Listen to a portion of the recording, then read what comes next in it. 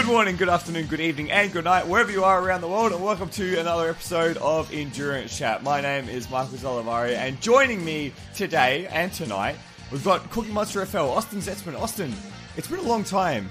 It's time that we do the classic Floody and Cookies Intimate Hour again. Yep, and with the way time zones work, I can almost say good morning to both of us then. Oh, it's getting close. It's getting close. We're pushing this right up at the line.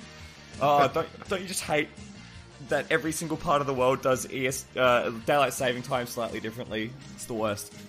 Oh yeah, and then you've got like a 30-minute time zone difference or something yeah, like that. Because crazy. We're cool like that. And also, it's like Adelaide's just turned on winter, so it's been like 6 degrees today.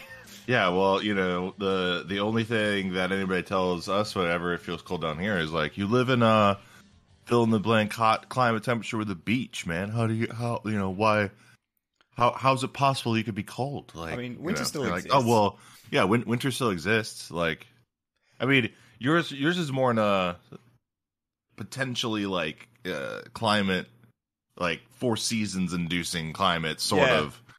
Whereas ours is just hot. But we still get it's but you still, I don't know about how you guys get with the humidity and all that, but it definitely still feels it. It tends to be cold. It tends to be pretty dry here in Adelaide, except for when it gets humid, it just rains. So you know that's good. That means that whenever it's hot, it's just hot. It's just super hot. And I miss that. I really miss that. Hey, we went to talk about sports cars and not just the weather.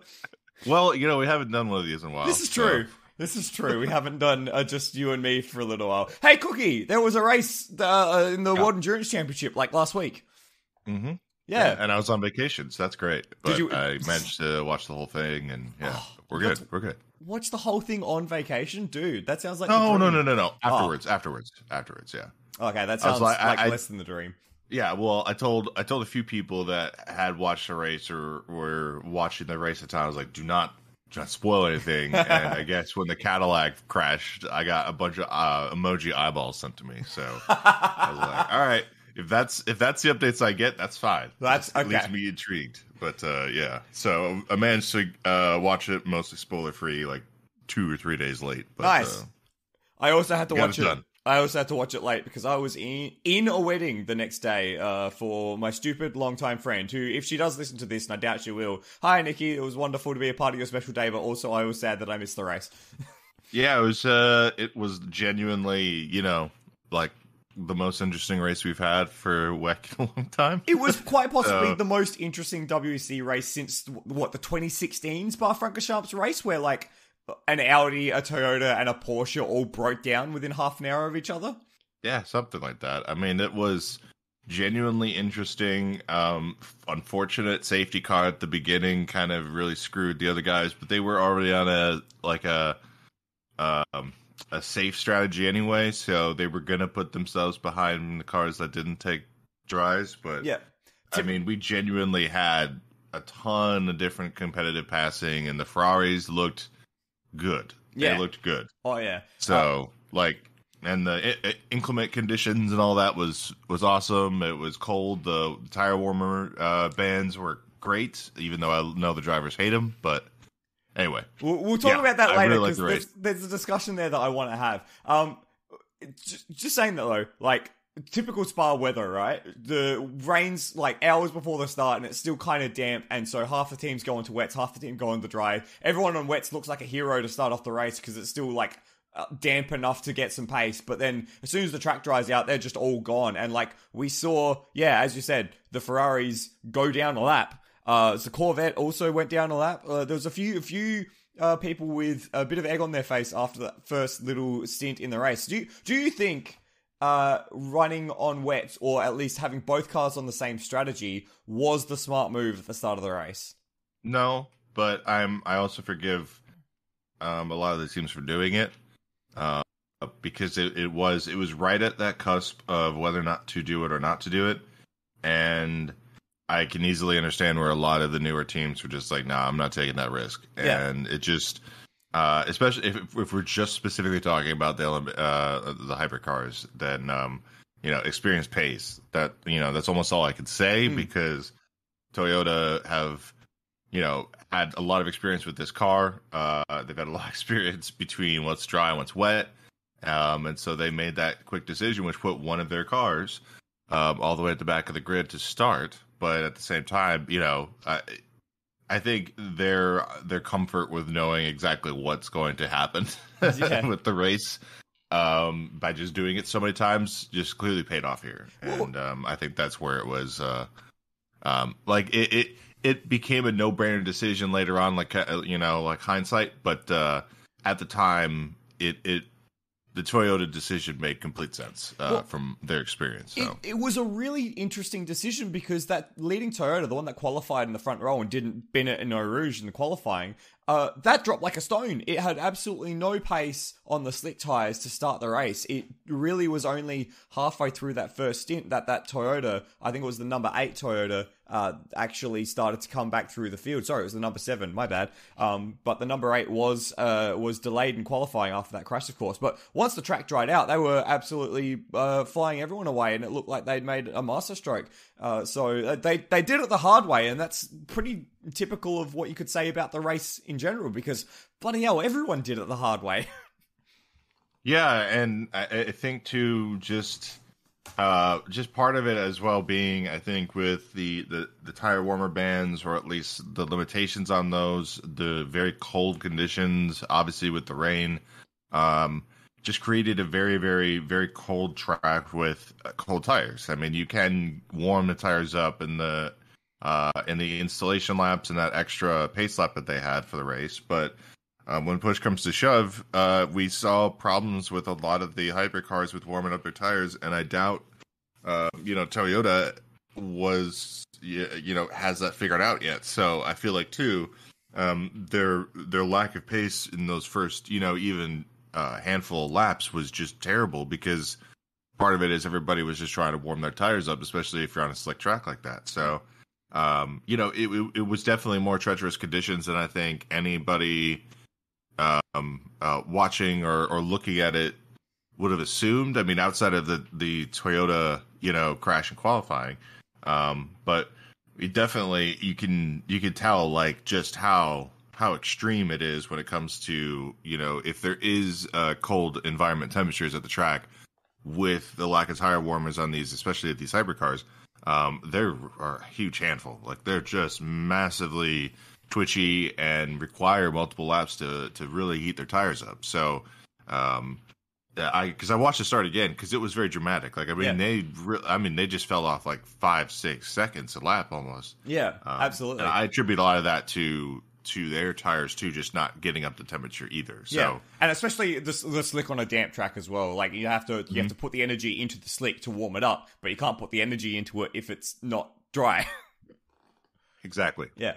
So we've already mentioned the cold tires tire warmer ban a few times. Let's jump straight into this discussion. We saw over the course of the weekend, Brendan Hartley make a mistake at the top of Eau Rouge on cold tires on his outlap in qualifying, which binned the car. We saw one of the Proton Porsches spin out the top of Eau Rouge on their outlap in qualifying. Luckily, they didn't hit anything. And then during the race, we saw, I think it was 4 incidents of cars on their outlap crashing. So obviously the high profile one is the Ferrari number 50, the AF Corsa Ferrari with Antonio Fiocco behind the wheel that hit the wall coming down the endurance pit straight, like literally 100 meters out of the pits, and it spun into the wall. There was also the bicollars that spun on the exit of the pit lane, and I believe there was one more, but I can't remember off the top of my head. These incidents have all happened because of cold tires on a cold track, and the cars not being able to generate the heat in the tires to get them in their right operating window. So this is because there's a tire warmer ban this season. We've talked about, we have known this from the very beginning of the season, that there's been a tire warmer ban.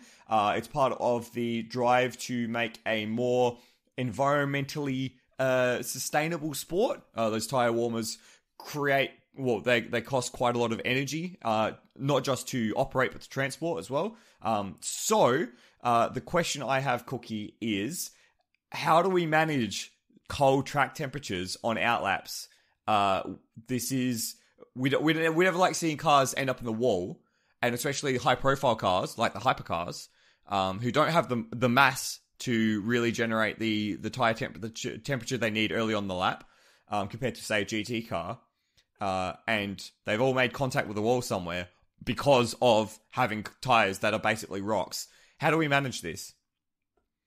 I mean, my only thing would be potentially to have them slightly warmed so that, you know, they're not sitting in ovens, but they're sitting on heating pads or something.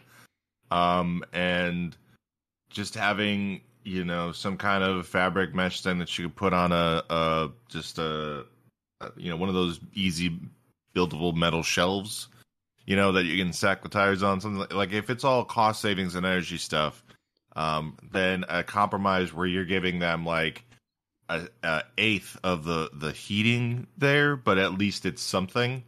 Because I genuinely like the cold what am I trying to say? The cold temperatures starting off with the tires, simply because it gives it down to driver skill a little bit more, and it adds another element to pit stops, as well as you know, like an overall encompassing pit stop. Yeah. So I personally think that it's entertaining, at least for me as the fan, because I guess I like Team Chaos, or, you know, whatever. Yeah, but you are the agent of Chaos, Cookie. Yes, I am. I accept that title with honor. But yeah, I do understand where it's coming from. Spa, it was extreme just because it was wet and cold and damp, whatever. So I can understand where you would need maybe a little bit of heat of the tires, but I don't really want to see Tyre Warmers back. So maybe if there's some more green solution that doesn't use up a lot of energy to potentially heat the tires up a little bit, and then give it to the drivers, where it's still going to require them to drive, to drive cautiously for a lap or two, but they're not, immediately binning it with 30% power going down a straight. Because that I get that, where that's crazy. So yeah, the concern that I have is that at what point does it become a safety issue? If we need to be so careful and so tentative on our outlaps to the point where a mistaken stab of the throttle 100 meters out of the pits is going to ruin your race. Like, not just ruin your race, but also potentially take someone out. Like, it was lucky that there wasn't a car just to his outside that could get caught up in it, in Rivera's case. So at what point does it become a safety issue? And this isn't like the first time either that we've seen tire issues in a top level prototype class. Remember the Daytona 24 Hours? I believe it was 2017 when we had the ESM Leisure leading the race on those stone cold continentals, because it was about -4 degrees at Daytona, and on his outlap, I think it was also Brendan Hartley, spun up the banking because the tires were freezing and they didn't have any tire warmers. Like, this isn't the first time it's happened. So at what point does it become a safety issue? Yeah, I mean, I think safety is always going to play a part, especially when we're talking about things like this, or just anything in general. So, not that I dismiss the safety aspect of it, but it doesn't factor as much into my personal equation than it probably does for most other people. So okay.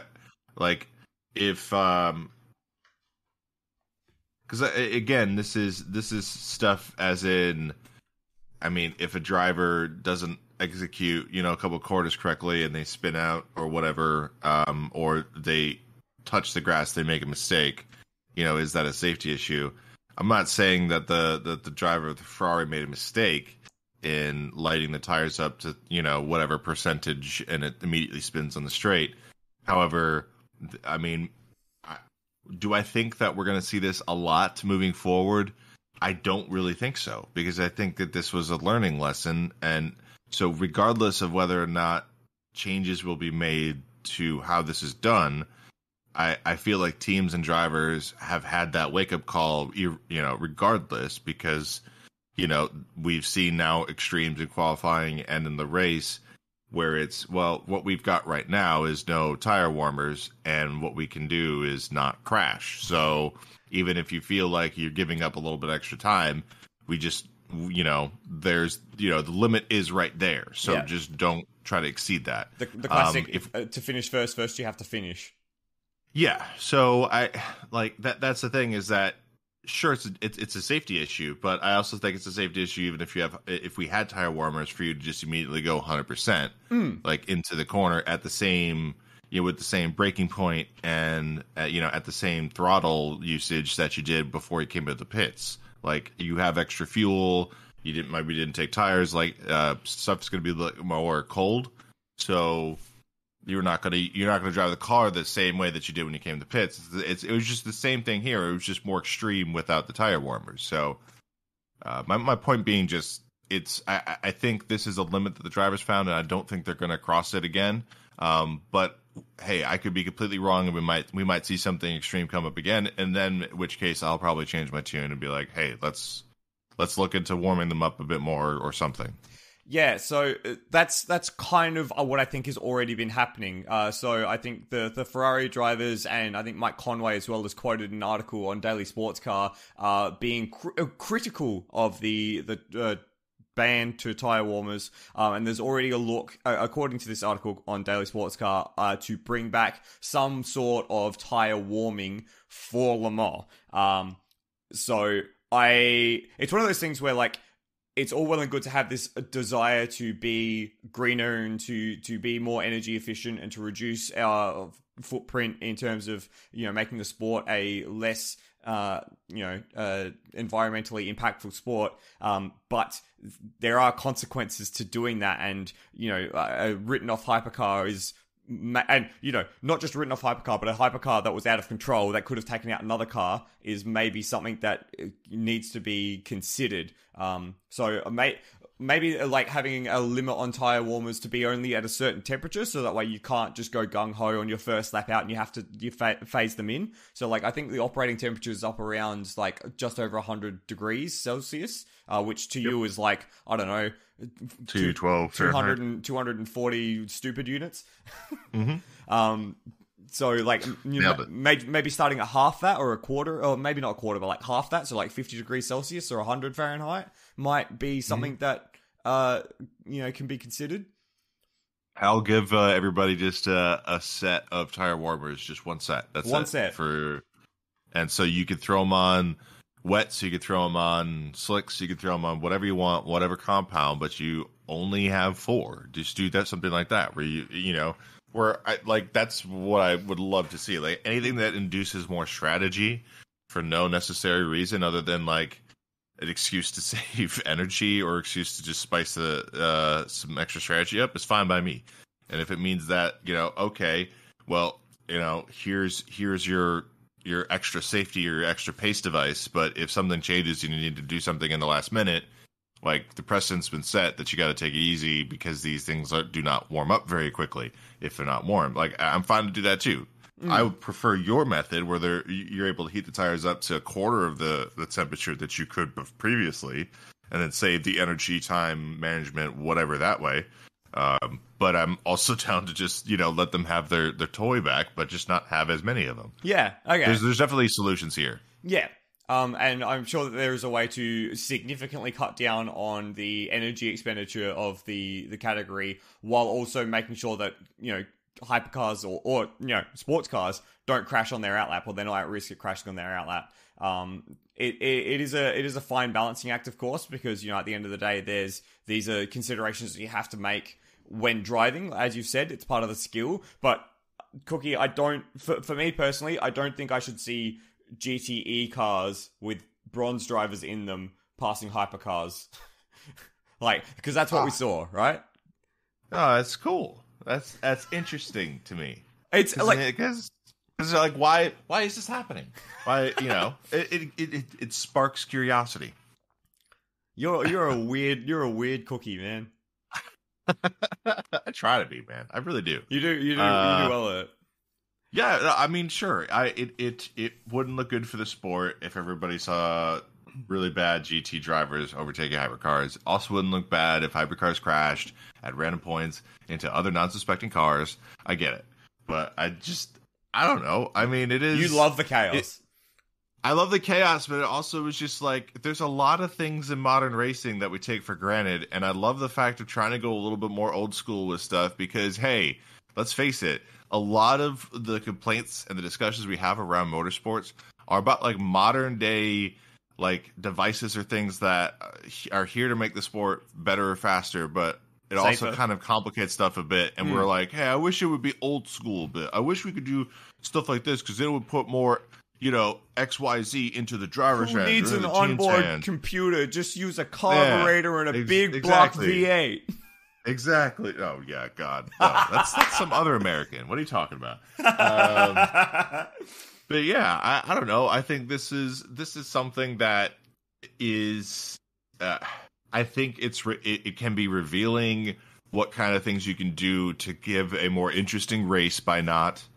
And by not restricting aero or, you know, BOP, stuff like that, like you're giving opportunities for the drivers or teams to play with some strategy more, to try to upend some stuff. And yes, I get the safety part of it. I just think that it is a cool departure from the norm to remove something, a modern day thing that enhances the team's ability to immediately create pace all the time and put some of that back into the driver's hands to do that themselves. Yeah. And to see which ones do it better. I like that. I wish that there's a happy medium between the two. We'll see. And I think as well, part of the problem is that these cars have become so optimized now to the point where, like, we've had to, like, the ACO have had to peg them back. Like, you think about the peak of the LMP1H era, those cars were absolute monsters, and we've certainly taken a step back with Hypercar, but still, these cars are at the absolute optimum that they can be. They are at the limit of the available technology, which means that in order to operate at that limit, they need to be within such a tight window. And I wonder how much of not just motorsport, not just WEC, but not just motorsport, but also how much sport is by, you know, creating that tiny window of operation, by optimizing every little thing, that we are losing, you know, the ability, as you said, to take things back a bit old school and do things the hard way. Because, you know, if we're at the very limits all the time, and we're able to perform at that very fine limit because everything is optimized, as soon as something's out of the window, where it's be the weather's changed or the tires are too cold, then everything kind of turns to shit. Yeah, I mean, the last thing I'll say with this, because we love to talk about it, but is like, I mean, there's even discussions too that. Not necessarily discussions, but people going like, oh, what would it be like if like F1 went, you know, old school, went, you know, so you had mostly mechanical grip instead of aero grip and whatnot. And I think that would be totally fun. I like the lap times wouldn't be there.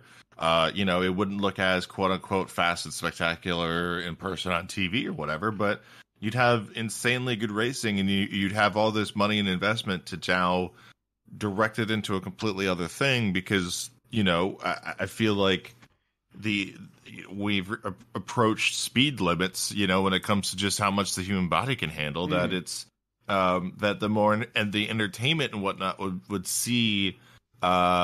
be seeing teams and drivers and everybody scramble to try to figure out a new way to do something, or at least, you know, try to figure out the new strategy in order to win. Can you imagine, like, a full grid of F1 drivers in Formula Fords? Because that's what's just running through my brain at the moment. Take all the aero off them, you just get a full grid of Formula Fords. Yeah, in my head, it's like that. It's like I don't know, like a old school Lotus and Formula Ford cross kind of thing, but like with like carbon fiber, suspension bits and whatnot. So it's a S5000. So it's like a supercars S5000. Yeah. 100%. Yeah, with a huge, what is it? Throbbing, girthy V8. Jesus Christ. That's what they are. Like, okay, so in Australia, we have one of our premier open wheel categories is S5000, which is basically take an engine out of a V8 supercar, so like a 5.7 litre Coyote engine, and put it in the back of a Formula 3 chassis, and that is your race car. They sound phenomenal. Like, I was at the Adelaide round of the supercars at the end of last year, and like just echoing through the streets, it was just like, oh, it's intense, man. So good.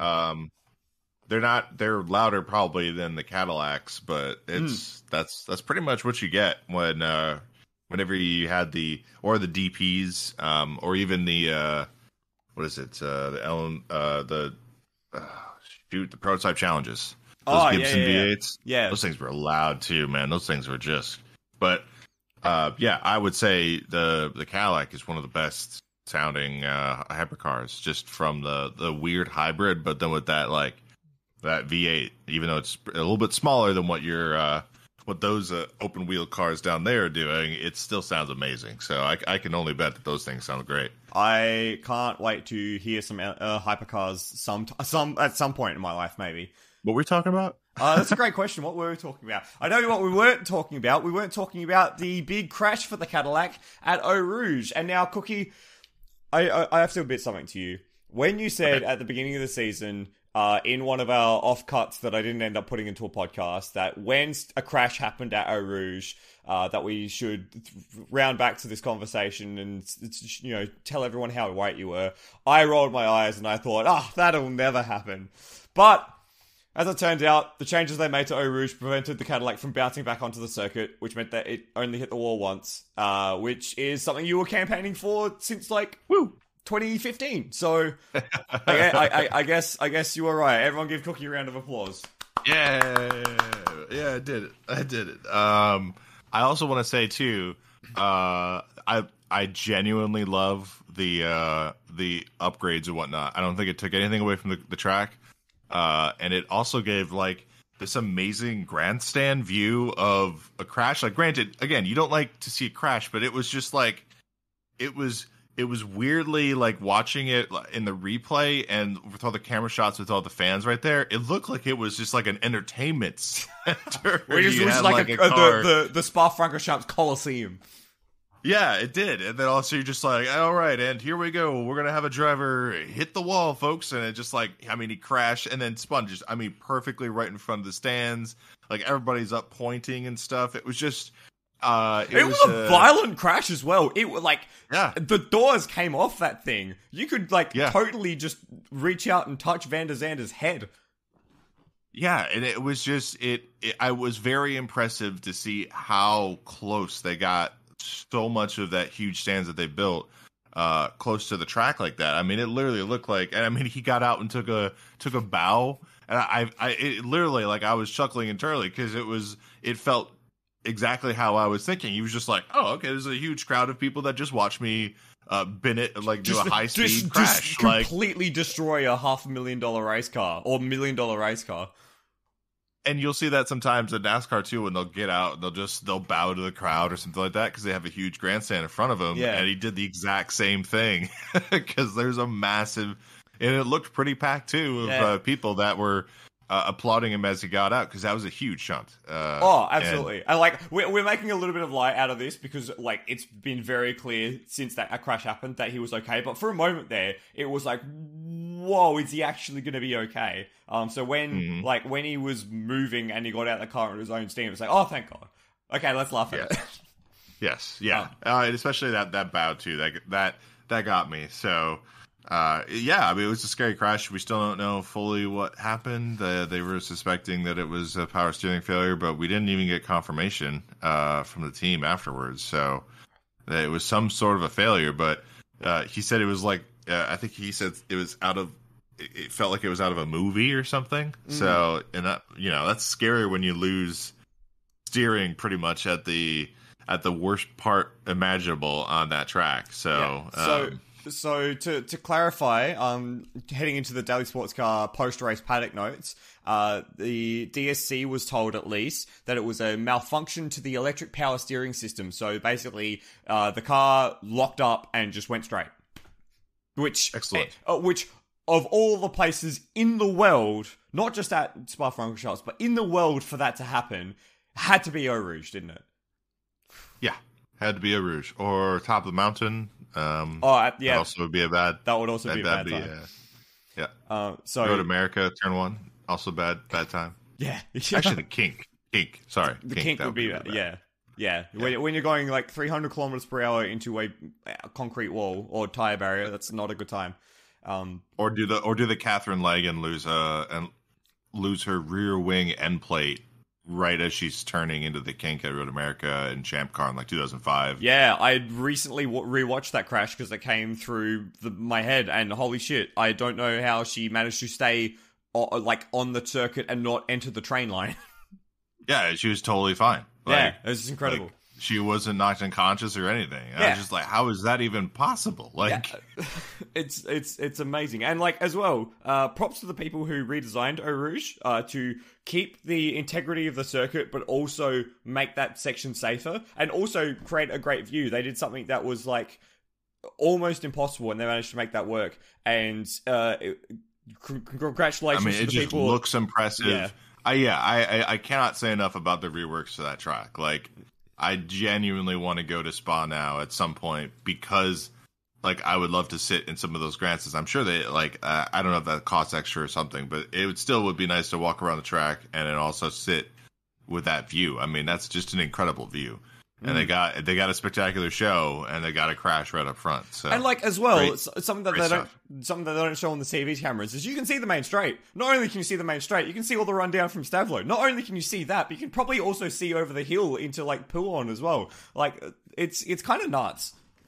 Yeah. Like the perfect place to put a huge grandstand at that track, and they nailed it. Yeah. The context for that crash, though, was that the Cadillac was being chased by, I think, both Ferraris at that point in time.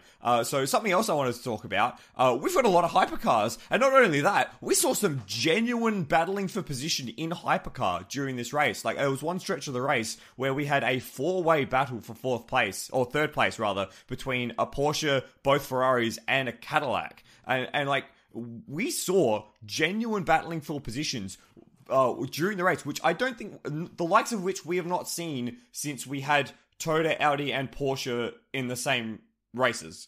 Like, we're going back to 2016 here with how exciting just Hypercar is. Like, this is, I don't want to say it because I don't want to jinx it, but like, this is the golden age. Oh, no, I said it. You did it. I said it. At least I didn't say this is stacked. Yeah, it's May 7th or 8th, depending on where you're at. And he said it. No, that's not it. No, I mean, obviously it's a gold age. I mean, like, you know, if the bar is set for how many different manufacturers are compete at Le Mans for the top step, I mean, that seems to be what the bar is for a golden age of sports car racing. Then we definitely were going to be entering one regardless. Whether or not Toyota just stink the entire show up and make it not a golden age that's rusted a bit or something. Oh wait, gold can't rust. Crap. It remains to be seen. However, I do think that the gap's closing, and yeah, it was awesome to see genuine battles on track.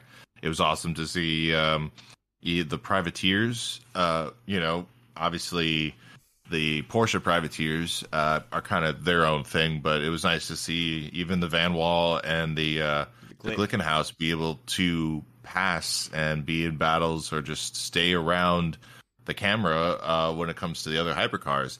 And that's when I was watching that too, I was just like, see, that's what I was talking about with Glickenhaus. Now, I don't know their whole, his whole financial stake and all that, whatever, how much he wants to put in Le Mans or grandstand his own opinion on whatever he thinks is right.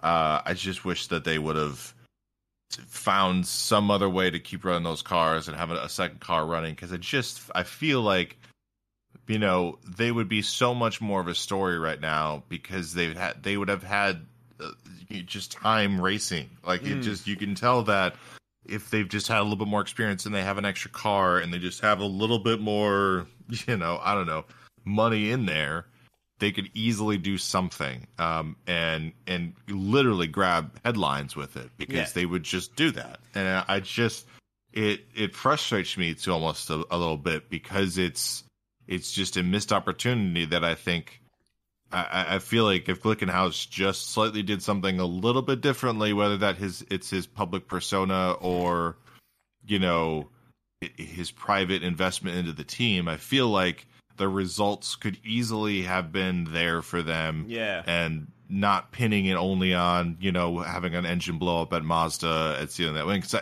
I think even if they get that win at Monza, I don't think it does really a lot outside of, you know, it definitely, it's a bragging point and it's something that he can tout to other people. But I just feel like, you know, the way that people would have to buy into his system, it would be way better if that car just performed just slightly better. And it would make a case of like, all right, whatever Jim does, like this car clearly can compete with other like OEMs. It doesn't really matter all the ifs, ands, or buts. This car is showing its worth on the track, and I like that. I want in. And I feel like that's how Porsche's getting in. That's how Cadillac's going to get some. That's how, you know, maybe Peugeot gets some, depending on whether or not Pescarolo, you know, actually comes to fruition. Yeah. Yeah. So, yeah, I just, part of that to me was I saw that as being missed opportunities, especially for Glickenhaus, where I was like, man, I just feel like this is exactly what they want, but it could be so much more. Yeah, it's just like half a step behind greatness. Kind of feels very similar to how the whole Ginetta thing played out. It feels like Ginetta were always one step away from being something that was going to be good. So, you know, it was, to be fair, I haven't seen as much of the Glickenhaus being unable to, like, unstable in cornering as we have in the past. But also, I'm not sure if that's because we've just seen less of the Glickenhaus on TV because, you know, everything else. There's other things going on, yeah.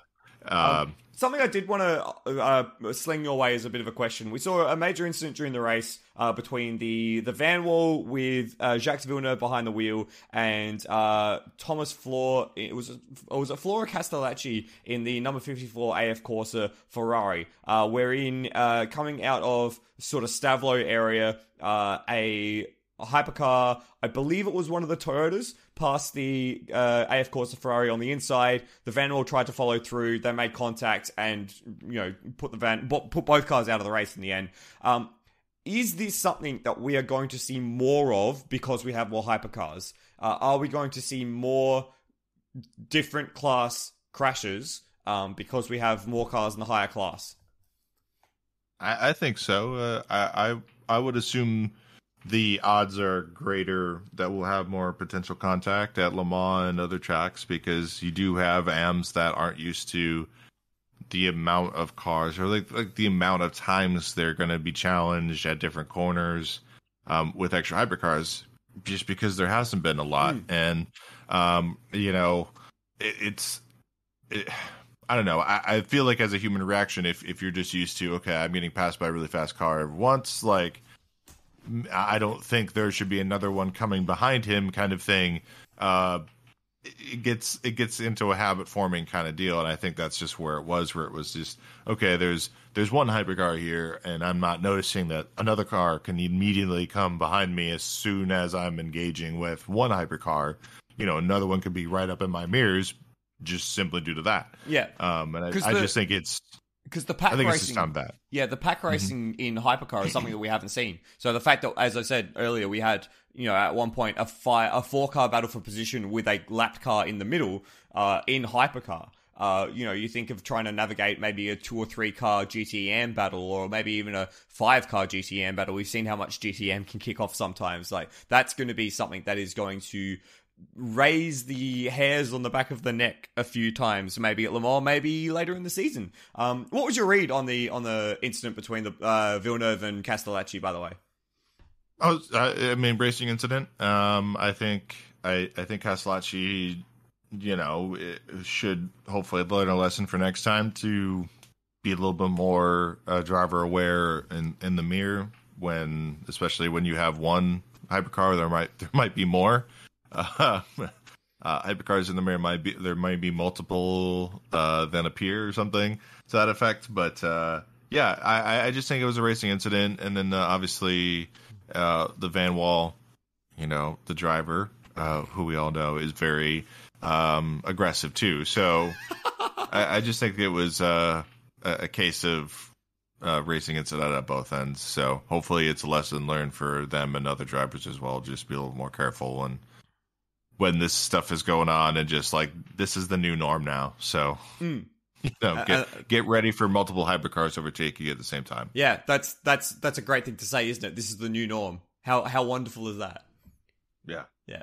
I think some of this stuff is too just new norm stuff. I think that's where I was more okay with the tire warmer, leave it be kind of deal, because I just think that this is, if it's new norm stuff, it's not necessarily like, I mean, it's again, safety wise, yes, but I think if the drivers understand it as like, this is how it is, I don't think it's anything more than a couple race talking point. Yeah. Okay, we'll see how that works out come Le Mans then. Hopefully the weather at Le Mans isn't, trash. Despite the weather Are you going this year? No, I didn't get everything sorted in time. Like, by the time I looked at tickets, like 2 days after they were available, they were all sold out. So wonderful. Yeah, I know, right? Next year, r/WEC meetup 2024. What a great, yeah. This is the norm. This is the norm, is it?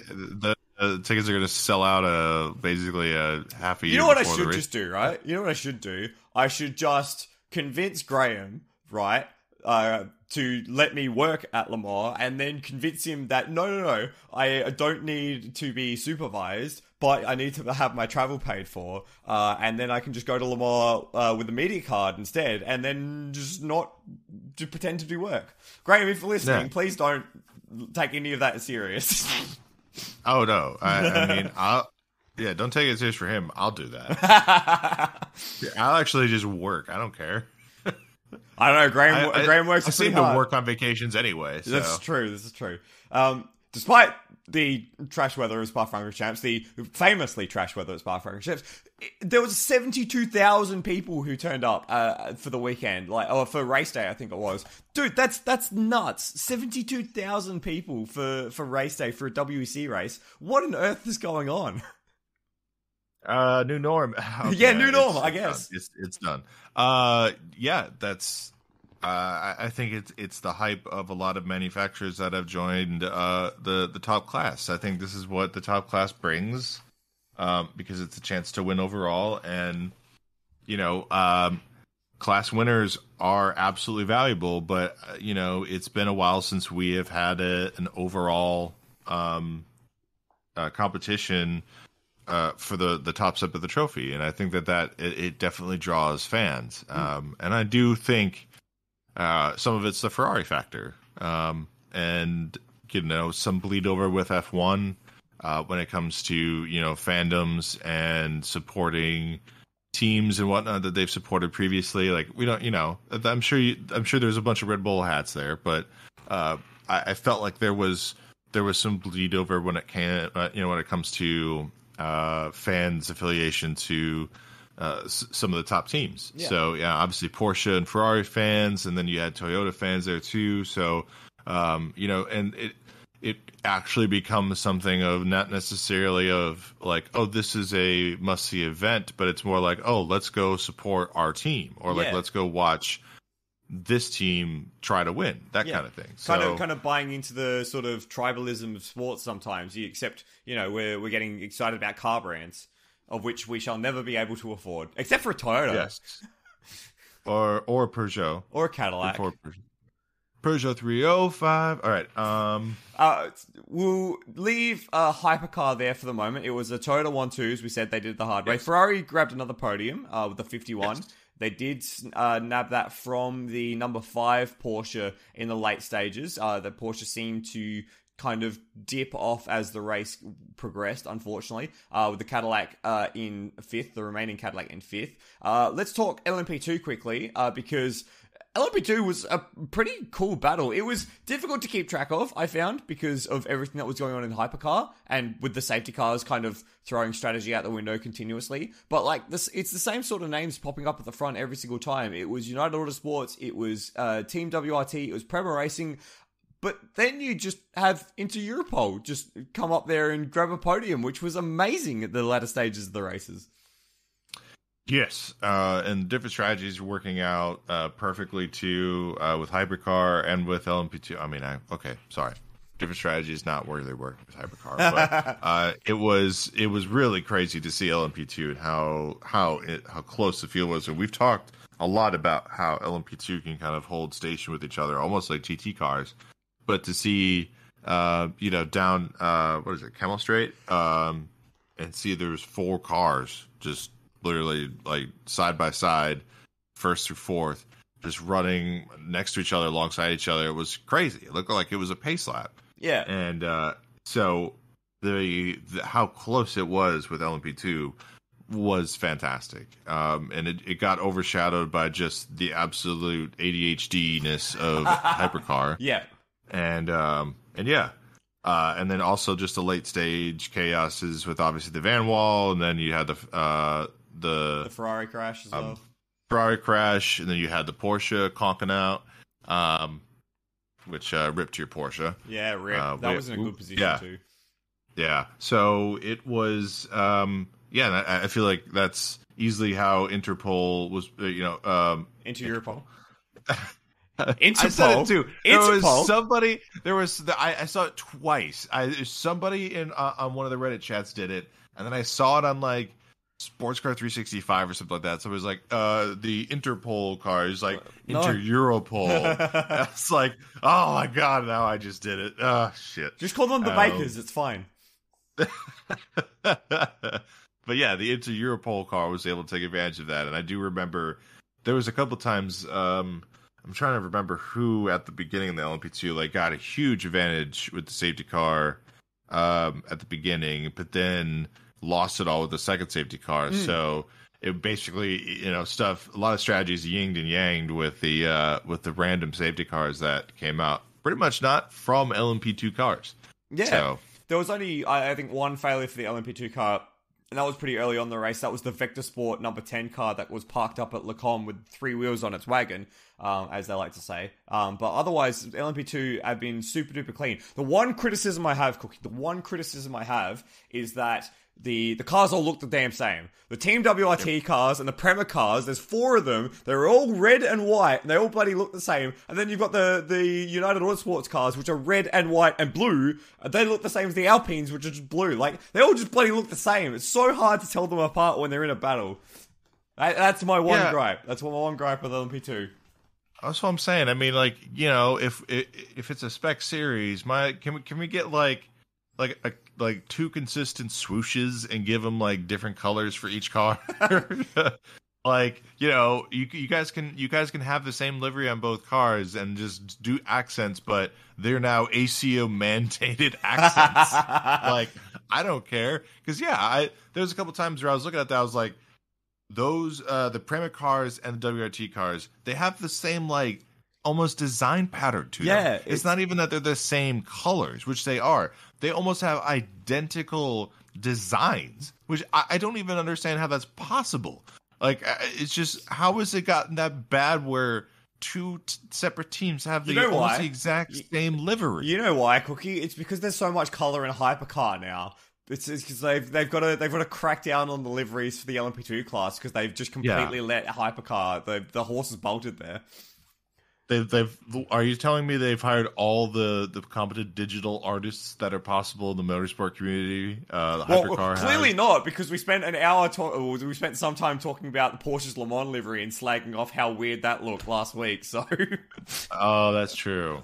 Well, at any rate, there's so many now online, and just go contact Andy Blackmore. Like, what? I just don't understand. It just doesn't make sense to me. Yeah, you spend that much money to own the LMP2 team.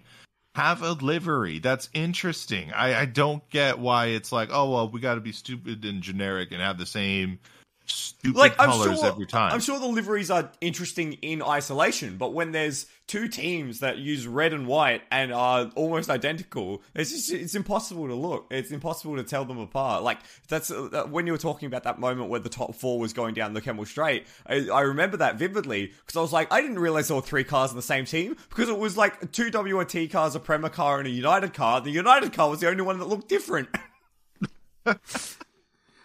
Well, I'm just saying, Flood, what they need to do, I know the perfect man for the job. Yeah. Let's just hire Flavio Briatore. Ah, yes. There you go. Yeah. He knows designs. He knows what to do. He can throw a bunch of stuff. He'll give us tons of quotes, and he'll mess the sport up irrevocably. So I can't wait. One final thing on LMP2, I do just want to read out. Here are the gaps on the last, at the end of the race, the gaps between the top 5 LMP2 cars. Just for a little bit of, just because it's interesting. So WRT won by 6 seconds. It was 9 seconds back to third place. 7 seconds beyond that was fourth. 4 seconds behind that was fifth. And less than a second was sixth. So, that's 6 cars within, 25 seconds of the leader? And, the last safety car was an hour and a half out from the finish. LMP2, consistently good. Absolutely. Last little bit about Spa. The GTE-Am. Cookie, who needs GTE-Pro, right? We don't need GTE-Pro. Who needs all the professional class? When we have such good quality GTE-Am racing. My gosh, GTE-Am. So good. So good. So good. Honestly, it's great. I wish there was a way to keep continuing it, but you wouldn't be able to. There's just not enough manufacturer support now to create Evos of any of the cars that exist. Yeah, they're all going away. They're all going away. But yeah, it genuinely does force a case to be made for just not even needing a pro class at all, especially with the GT3 introduction incoming. So. I would be okay if it stays GTE-Am 100% or GTE-Am, 100%. Just because it is producing fantastic racing, and at this point, it is going to just be the sole backfill for whatever cars that aren't hypercar at this point. So it would be a great addition, I think, or just at least to make sure it stays. I really enjoyed that race. I was pulling for the Aaron Dames. The Aston Martins were driving really cheeky, man. They were what? I heard that. Man. I'm gonna have to put that in. I'm gonna have to put that in. That's fine. Okay. No swearing on my family-friendly podcast, Cookie. Okay, all right. Well, shit. But yeah, no, the Aston Martin, ORT by TF Sport Aston Martin, and the not Northwest, the Heart of Racing Aston Martin as well, had a bit of time in the sun as well. So they finally figured something out. They did. Definitely, elbows were out too when they were trying to get around some of the traffic. But yeah, it was great. Ebbs and flows of the Am drivers versus pro drivers in there. The mix of strategy too that was affected by the safety car, great solid race. If we didn't have spectacular races in the other categories, we would easily be talking about this as being just another fantastic GTE-Am race that definitely highlights a down weekend for the series. It's just that surprisingly, we had a pretty damn good race for all three of them. All three classes. So, yeah. One thing I am loving about GTE-Am at the moment is that it's really shining a spotlight on some of the drivers that have been not forgotten. Forgotten isn't the right word, but have not quite gotten the accolades that they maybe should have in other classes and other series. And I want to pull out 3 names to start with. So the first one I want to pull out is Alessio Rivera in the number 83 Ricard Mille racing team, the AF Corsa car, the race-winning car, and we'll get back to that in a moment. As well, though, Nicky Katzberg. We have seen in the last 2 races some absolute defensive masterclass by Katzberg in that Corvette. It was to win in Portimao ahead of Alessio Rivera, and it was to take second place against Charlie Eastwood in Spa Francorchamps. But Katzberg, boy, howdy, does he know how to get the elbows out. I also want to point out as well and make a note on... there was someone else and I've forgotten them, and that makes me sad and angry, and we might have to come back to that. But Rivera and Katzberg, unbelievable driving from them across the weekend. That last lap battle between the Corvette and the Aston Martin was absolutely awesome. And I think it has been wonderful to see these maybe lesser known, less successful, not because they've not been good, but because they just haven't been the right machinery. These drivers get their chance in GTE-Am machinery and also elevate the quality of the likes of the silver drivers and the bronze drivers around them. Absolutely. And then again, the fact that you have Iron Dames threatening for a class win pretty much every round, and having, the story of Lilu as well be a thing, especially that grabs attention. Yeah, the first class winner in WEC history, Cookie. The first class winner in the first female class winner in WEC history. Yeah, that's awesome. That's pretty cool. Yeah. And again, it's not just like, I don't want to say an asterisk thing or anything like that. Like, great pace. Like, how to do it anyway. She was awesome. Yeah. And she's like 19 or 20. Yep. She's got a Le Mans class winner in her somewhere, whether that be this year or in the future. Man. Yeah. Yeah. So also, we forgot to talk about the Porsche Ferrari battle last lap. In the Hypercars. Hypercar, yeah. Yeah, I kind of blocked that from my memory because the Porsche I know lost. you did. Yeah, no, you did. I was gonna actually. I'll ask you right now. How? Give me a sit rep for Porsche fandom right now. How you feeling about the car, about the team? What's okay? Let's see the car. So it's no 919. When Porsche jumped into the WC with a 919, you could immediately see that there was something special in that car. I don't think the 963 quite has that yet. I was hoping that it was going to be more on pace with the Ferrari and the Toyota from the off. That hasn't happened. The fact that it had a full electrical shutdown from third position in the first race that's really been doing well. Not thrilled about that. And it looks like it's just not quite right. You know what I'm saying? It doesn't quite feel like Porsche just yet.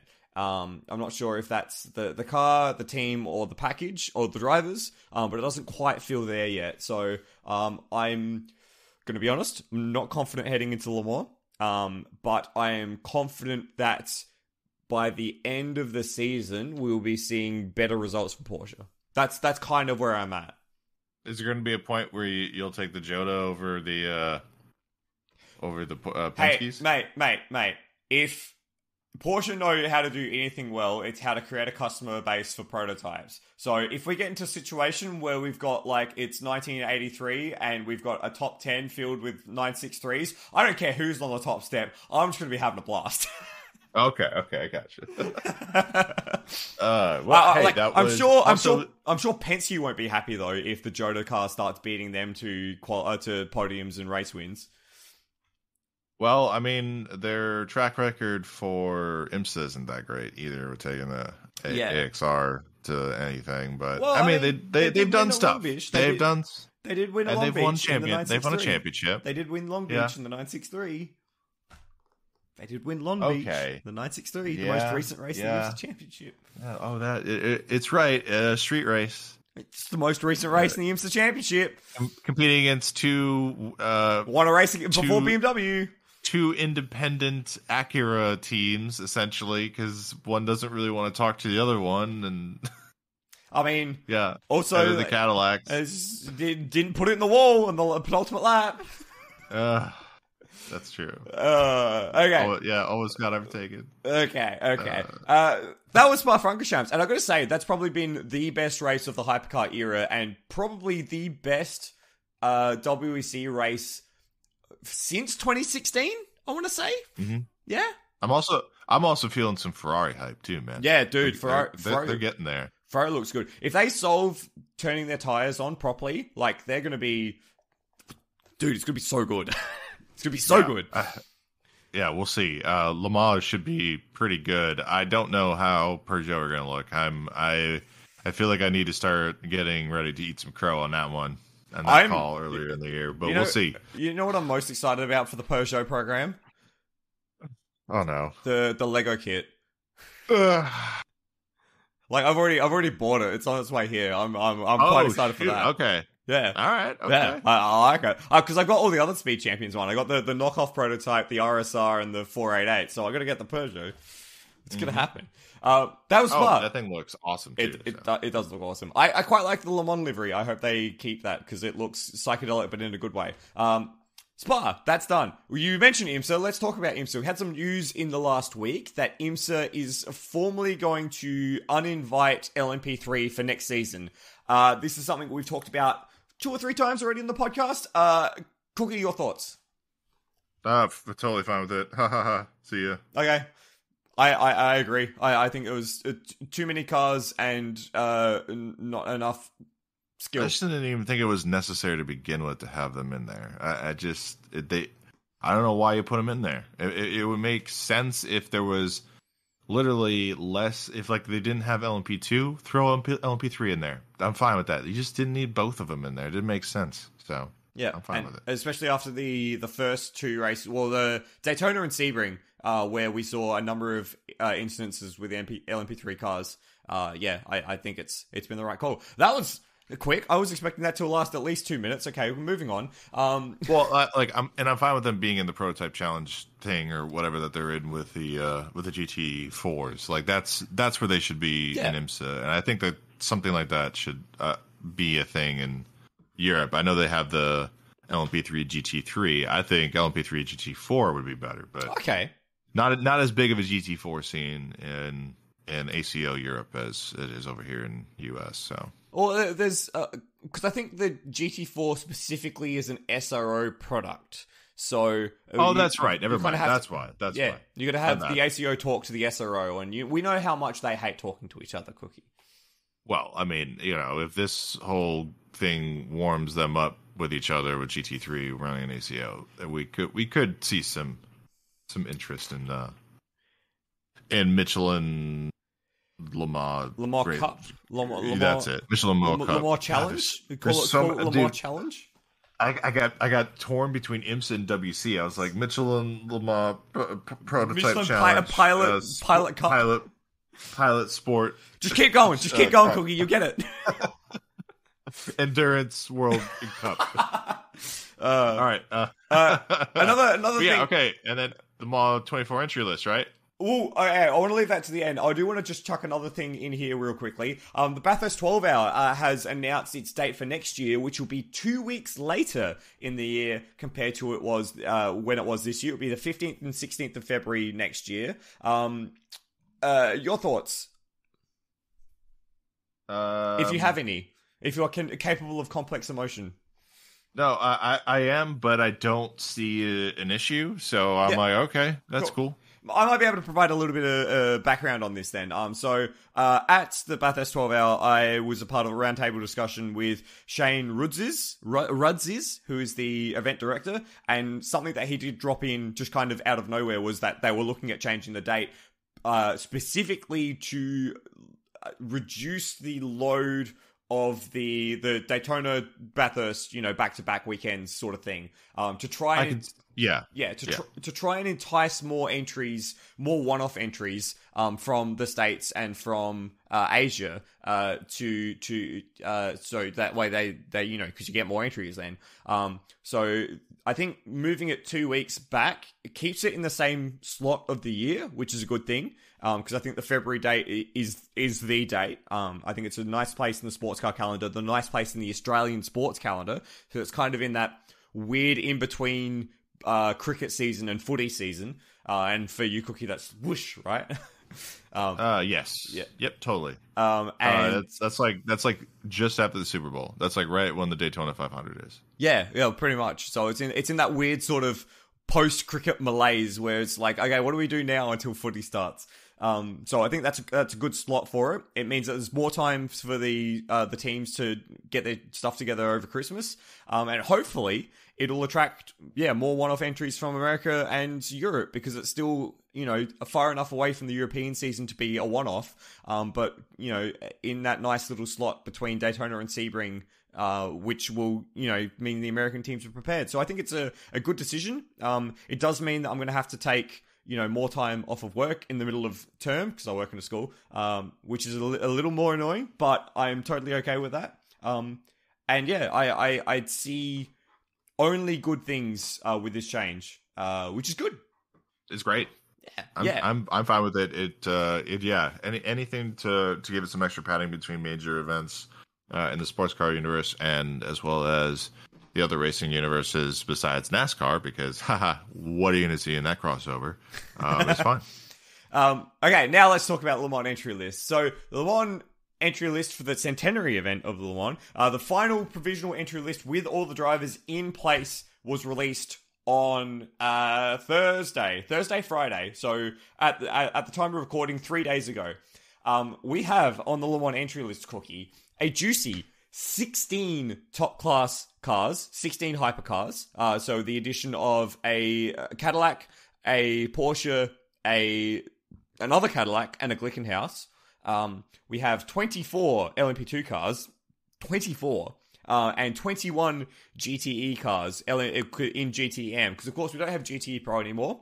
So we do have a slight unbalance between overall prototypes and overall GTEs, but we still have 20 GTE cars, and we have 24 LMP2 cars, and we have 16 hypercars. What? I'm quite excited. Yeah. Oh, and of course, let's not forget something from your neck of the woods, the Garage 56 entry, the friggin' NASCAR. It's perfect. Honestly, it's for the 100-year event. I mean, it's got a lot of stuff going on. Yeah, so we've got the most top class entries since 2014 when we had 2015 rather, when we had 14. So that in itself is exciting enough. Man, just staring at some of this is just it's so much. I mean, it is crazy to look at that, because I mean, I think we've talked about previous Le Mans previous Le Mans 2, where it's 15, 16 car grids with the GTE-Pro, and we're like, this is just nuts. I mean, we have Porsche, a Corvette, a Ferrari, Dodge, a Ford. Like, you have all this, manufacturer involvement, Aston Martin. Yeah, just generating a lot of hype, and to see it just sitting at the top of the chart for the entry list is kind of surreal. It's good. And like we have customer prototypes in the top class of Le Mans, which we haven't had. Like, how long has it been since we've had that? Just such a long time. And again, this is just what we were saying the last, how many years? 2, 3, where it's just, 2023, this is going to be the year where it's just going to take off, and here it is. And I mean, we're finally here, and this is what we're going to get. So, I'm still pulling for Toro to win, but man, I would love to see Ferrari give him some hell. I genuinely think this is going to be an insane race. I don't think I'll see Toyota walk away with it. So, ooh, if only. Something I do find interesting is that there's 5 American flags in the hypercar as well. That seems wrong, doesn't it? Yeah, it really does. It's the American invasion, my friend. Oh no, you can't run from it. Can't hide from it. Want to. So that's just hypercar. Just quickly looking down the list in prototype LMP2 and GTE-Am, and if you are listening, we will figure out some way to split all of this so we can fit it into 2 entry list podcasts, because we might even do 3. We might even do an hour podcast on each class. So that's still stuff to think about in the future. Is there anything that immediately jumps out at you when you look down the entry list at LMP2 and GTE-Am? Is there anything that really just grabs you by the scruff of the neck and goes, pay attention to me? Nothing immediately yet sticking out, but I'm sure I'll find something. Definitely, the Team WRT's got some good lineups, as well as United Autosport, but they just haven't really seen the pace out of United Autosport as much the first few rounds, but they'll definitely come to their own. Yeah, I mean, some of the WC stalwarts that we see here are great. And let's see here. I think there was another one that I was liking in LMP2. Oh, I can't see it anymore. There's one which has got Jan Magnussen behind the wheel. That's pretty cool.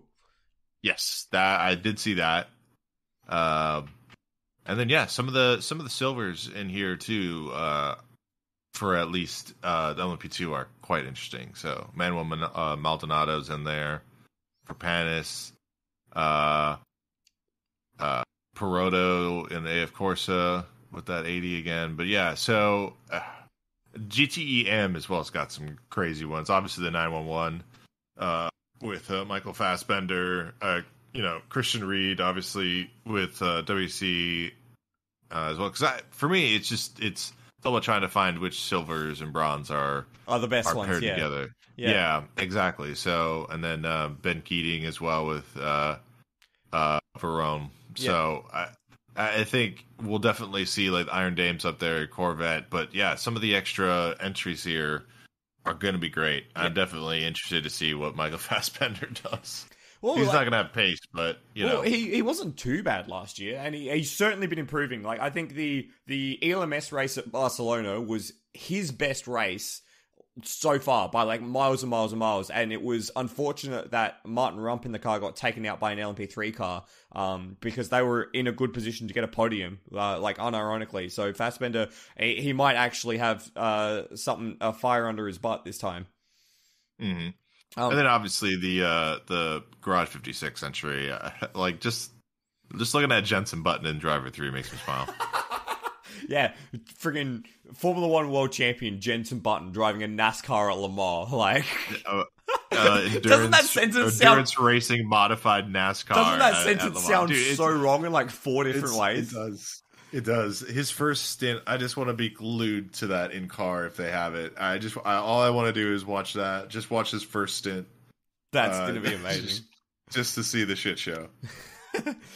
Something that jumped out to me, Cookie. 2 things that jumped out to me. The first thing is that there's a strong Pro-Am lineup in the LMP2 car, which I think is good, and I think it shows a bit more health in that class. I do quite like how much emphasis the ACO is placing on Pro-Am motorsports with their own class, with their own category in ELMS for the bronze drivers. And like we saw an overall win by a Pro-Am car last time out. So like, who even needs LMP2 not Pro-Am? Am I right? Damn. That's what I'm saying. I would love it if it was just Pro-Am like that. Or, again, I mean, LMP2 is just a complete bastard of what it should have been. So it's not even like, like all of the, is it prim and proper to do this or that? Who cares? I mean, it's a one-make series. And that was the thing, too, is just, and I will say, like, if anybody is wants to go to try to correct people, not necessarily correct people, but just be like, LMP2 is great, like, it was such a great race, or like, just the category is just so good. If you get new fans that are like, well, yeah, I'm just not that much interested in it because it's a one-make series, like, dude, there's not really anything to say to that. You just kind of just go like, okay, it wasn't meant to be. It wasn't meant to be, but like, if there's definitely that the sting of it a little bit for me is just the fact that it's all the same car. Yeah, like, it hurts me internally inside. Well, then, Cookie, like I said at the same time, but a sidebar question: is the Orica 07 the best prototype that's ever existed? No. Okay, that's fine. We'll move on from that. Something else I wanted to point out is that there's no real, like, I'm going to use this word, and I formally apologize to every single team I've described in the past as this, but like, there's no dud teams. Every single LMP2 car has a silver driver or a bronze driver and 2 pro drivers. Like, there's no 3 old French guys in a Labre competition Ligier anymore. Like, every single team in LMP2 could feasibly have a chance at winning this race. Like that and all the teams have had some history of success in some form or fashion. Yeah, like we don't have like green teams that are just starting sort of in WC or whatever that have gained entry to this. It's all like legendary stalwart teams or teams that have proven themselves recently. So it's literally just stacked with talent in terms of even just the team showing up with the chassis and the only team that looks maybe even a little out of place is like DKR Engineering, who have been stepping their way up the ACO ladder. But even still, they're racing in the Pro-Am category, and they have Maxime Martin in that car. That was one of the ones where I was like, okay, you got that guy. Right. It's not going to matter how many bronze you're going to stick in that bronze or silver. It's still going to be his drive. It's going to be a bullet for the most part. Yeah. So that's one of the things I picked out. As well, something I did notice looking at the reserve list is just how much quality there is in the reserve list. Like I was going to mention that too. Yeah, the first car off the rank is the Spirit of Race car, the Duncan Cameron, Matt Griffin, David Perel car, which is like a car that has won European Le Mans Series races in the past, and they don't even get an invite. They are on the reserve list. The Dragon Speed USA car, that car won LMP2 Pro-Am last year or the year before. But, you know, Henrik Hedman had formerly raced an LMP1 car for a season, and like, they don't get on the entry list, they get on the reserve list. Like, the quality that we have access to at the moment, it's kind of nuts. Yes. Oh, yeah. And that Dragon Speed has the Montoya family in that as well, potentially. Yeah, and then not to mention all the other ones. I mean, even going all the way down to Garage 59, TF Sport, our Bratislava, like all these teams have been here, done that in some form or fashion. The LMS, Asian Le Mans Series, or WC or Le Mans. So. Just quickly, look at who's the one nominated driver for the Team Project One on the reserve list.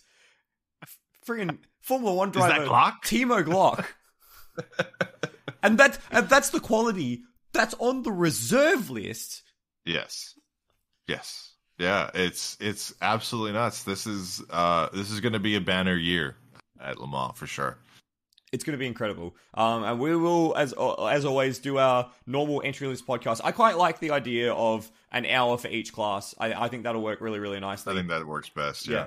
And then just like the Garage 56 gets its own hour. It should. It really should. We'll have enough to talk about as it is with that. Maybe that's something that you and Chris can just have to yourselves. It'll just be 20 minutes of us laughing at the entire idea itself happening on the Centennial. It's the centenary edition. Surely they could do some like historic car and just like pull one of the 962s out of the storage and like send out in a few laps in the race. No, they get a friggin' NASCAR. Yep, showcasing the latest in NASCAR technology. Oh my god! We'll put lights on it and brakes. We'll give it a diffuser, or a bigger diffuser. I'm sorry, because they actually have diffusers now. Oh really? Yeah. Oh, they're pretty. I mean, they're not exactly the same as supercars, but they're getting really close. Well, the supercars have just gone into a new generation, so they look kind of different now. They got like you guys are using the Camaro as well, Camaro and Mustang. Yeah. I mean, and not just because of the same models, but like, I mean, they're carbon fiber. They're not tube frame anymore. I don't think. Holy damn! What's happening? They've got diffusers. What's happening to this backwards redneck sport? Single nut wheels, so there's no lug nuts anymore. It's single nut. Mate, you're about to make me actually watch it. Yeah. That wasn't the direction I was going for. I was going to say single nut. They race on they race on dirt. They have way more road courses and street courses this year now. So, hot damn, they're doing the whole supercar transition. Are they still doing the stage? Are they still doing stage races?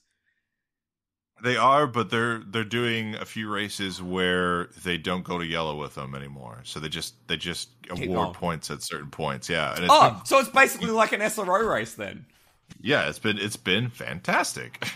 It's like, you don't break up, because then the nice thing about that too, and here's an off rant that I'll have with Chris on our final stint podcast coming up at some point. We need to record that.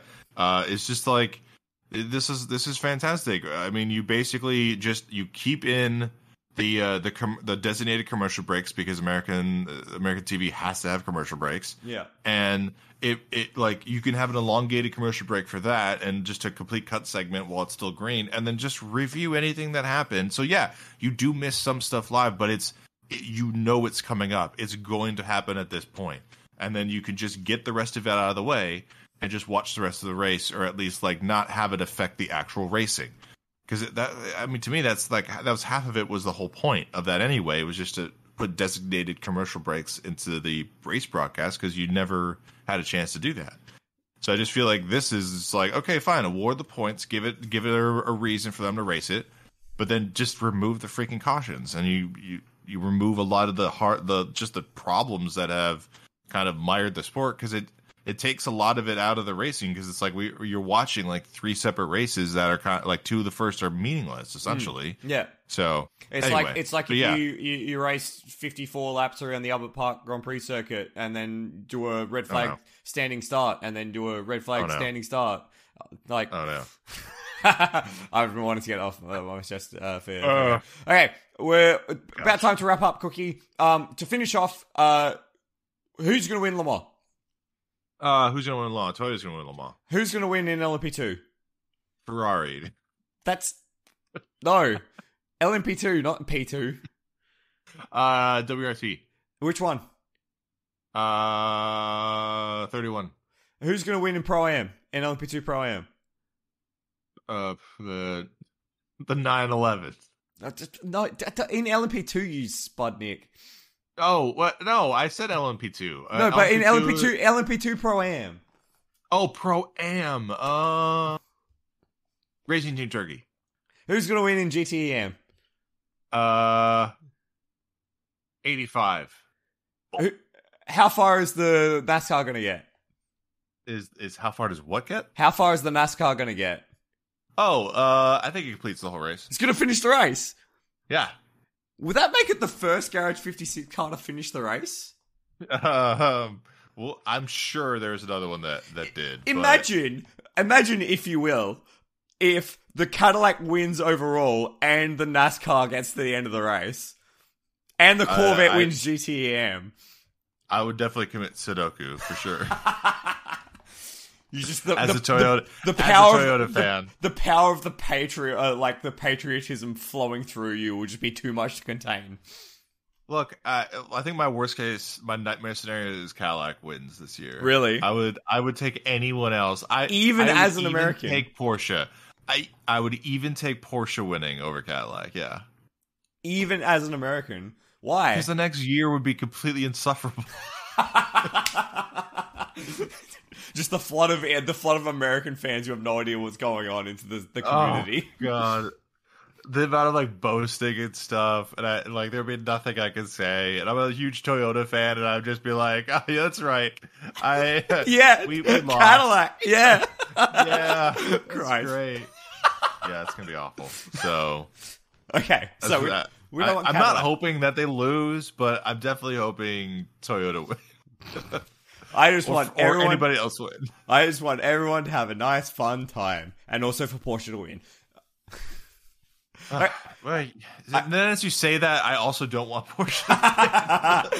Yes. Come to the dark side, Cookie. Porsche must win. I don't want them to win. Anyway, I think that's the end. I think we've wrapped everything up. Okay. All right, cool. All right, who do you so ditto to all your stuff. Yeah, let's hear your selections. Number 8 Toyota wins. I hate saying that. That's gross. Yes. I think maybe Ferrari wins LMH 0.5. Hypercar 0.5. Yeah, I definitely think the Ferraris, if they manage everything correctly, should easily come in second. Who's going to win LMP2? It's a great question. United Autosports number 22. I reckon they figure it out. Oh no, they don't. I didn't see Frederick Lubin in that car. I don't know. Prema Racing, Dorian Pin wins at Le Mans. There you go. Oh, there we go. That's cool. Pro-Am, Peroto. He's got Ben Barnicoat and Norman Nato driving with him. How does he not win that? Yeah, I don't know. They might find a way though. They might find a way. And I think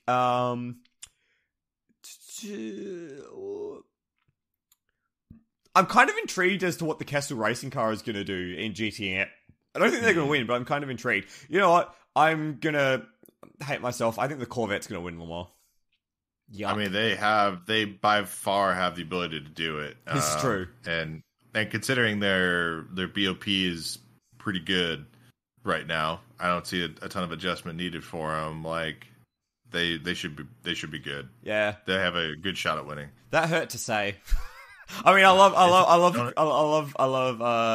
love Ben Keating. And I think Nicky Katzberg, if he's in the right position at the end of the race, he's going to take it home. But that hurt to say. Are there any Australian auto manufacturers that you can kind of feel national pride in at all? No, not anymore. The Australian auto industry is toast. Like, Brabham exists, but they said they were going to make a GTE, and then they didn't. So, like, stuff. No, there's not really. Rip to Commodore, rip to Holden is entirely rip now. It doesn't exist. Yeah. Big sad. Was that the biggest manufacturer you guys had down there? Probably the largest the largest consumer manufacturer, certainly. Because like in my lifetime, you had the Holden manufacturing, you had Ford in Australia, and you had Toyota in Australia. But now Toyota imports all their cars, I think. Ford imports all their cars, and Holden doesn't exist. So, oh man, yay! You guys love cars so much. It's so sad. Yeah, look, that's complicated government things that I don't want to get into. Okay, yeah, fair. Yeah, it's had not been profitable for a long time, so they packed up and ran away, which is sad. Yeah. I'd love like a boutique manufacturer like Brabham to actually make a car. That would be amazing. Or like Brabham.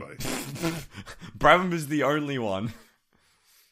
Or you're gonna get somebody to just make boutique. Here's a realistic thing. It'll be somebody that uses Peter Brock's name and makes Brock just makes Tirana replicas. And you can buy an A9, you can buy an A9X Tirana or a new prototype. That's it. I was like, okay, yeah, you could easily see somebody just using the name and starting to make like modern cars with it. You're like, no, they wouldn't do that. No, if they're going to use Brock's name, they're going to make replicas. That's what they're going to do. It'd be like using Dale Earnhart's name and like making modern consumer vehicles. No, you're not. You're going to make friggin' replica NASCARs. Of course you are. Man. Am I wrong? You make modern NASCARs. No, you know what? Now I'm thinking of like if there was an Earnhardt like car net, like just a little boutique car manufacturer. You know how many people would buy those cars? I do. If they didn't make every car is called the Earnhardt Model 3. It would. No, it would be like Earnhardt Model 301, something like that. They would do the 3 at the beginning. But yeah. Oh my god. Anyway, thanks for sticking around. Yeah, I think if you enjoyed the last 5 minutes of us rambling, I'm very glad you did. We will have another episode of From the Grandstands recording tomorrow, so keep an ear out for that when that gets posted, probably later in the week. We will have another great episode of Cookie and Chris's final stint at some point in the next maybe week or so, hopefully, maybe. Yeah. We will have a preview for the Nürburgring 24 Hour coming up soon, because that is on the radar as well. We can't just talk about Le Mans. Nürburgring is on the way. And then we will be gearing up for the centenary event of the Le Mans 24 Hours, because holy shit, Cookie, it is like 5 weeks away. Yeah, it creeped up really quick. Super quick. And that is going to be... that's going to be something very, very special. It's been a pleasure to have you all along the ride for us. Thank you, Cookie, for this intimate hour and a half. Yeah. Thanks for having me on. I will say, and in addition to your announcements, I probably will be missing some of them because I'll be at a wedding the week before Le Mans. So, but I will be back for the week of, and obviously the weekend of the Le Mans. So I will be up and able, but I might miss some of our recordings, but we'll see. You know what's great, Cookie, about the weekend of Le Mans? What? It's a public holiday in Australia on the Monday. See, that just makes it way better. Especially for you. Yeah. Yeah. Because it means Is it just that? I have a day to recover. It's amazing. Yeah. I remember multiple times in which you'd be like, this is, it's great, but it's just awful. The next day, Yeah, the next day is just the worst. I'm going to have a good time. We're all going to have a good time. You know why? Because we're all here to enjoy this golden era of golden age of sports car. We said it. Thank you very much for listening. Dude. Yeah? The Le Mans entry list is stacked. Far out. Now we can go. Now we can leave. All right, bye everyone. Bye. Peace out. Gazoo.